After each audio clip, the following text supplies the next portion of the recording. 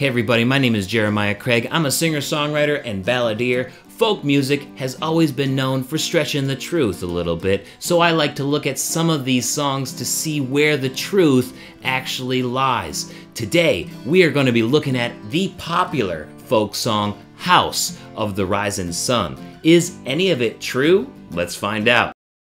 There is a house down in New Orleans.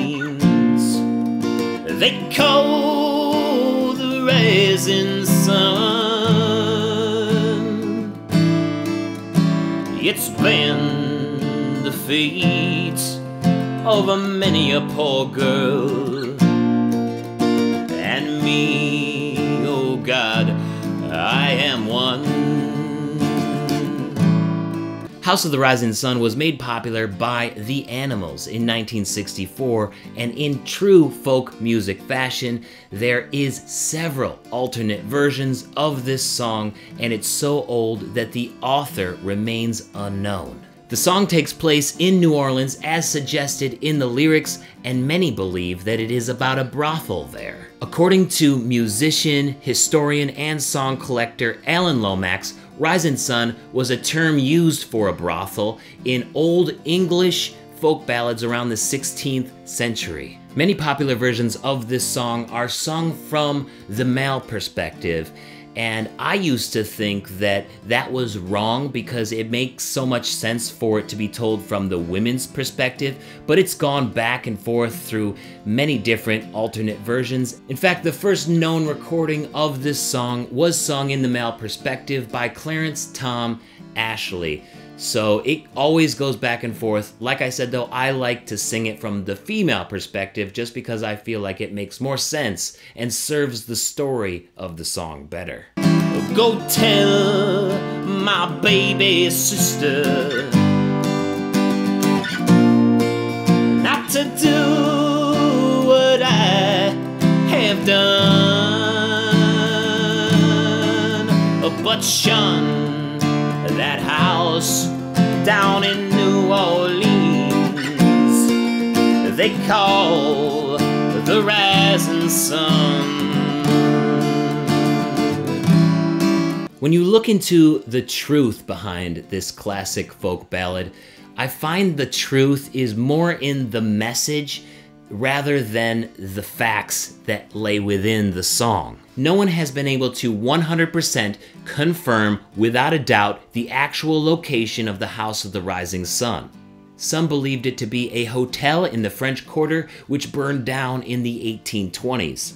Others think that it was the Rising Sun Cafe in the 1860s. Some others believe it was the Rising Sun Hall, which existed in the late 1800s, and a New Orleans guidebook says the actual house is 1614 Esplanade Avenue, which existed between 1862 and 1874 and was said to have been named after its Madame, Le Soleil Levant, whose surname means the rising sun in French. But none of these have been confirmed 100%.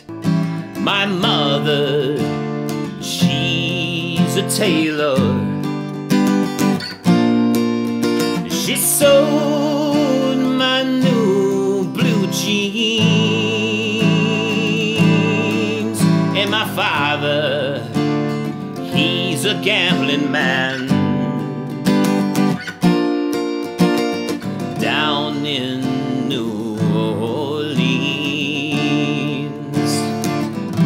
Dave Von Ronk, who was a folk singer in the 1960s in New York City and probably influenced The Animals' recording of the song, he said that he saw a picture of the rising sun on a jail in New Orleans, and he believes that the song is about an all-female prison.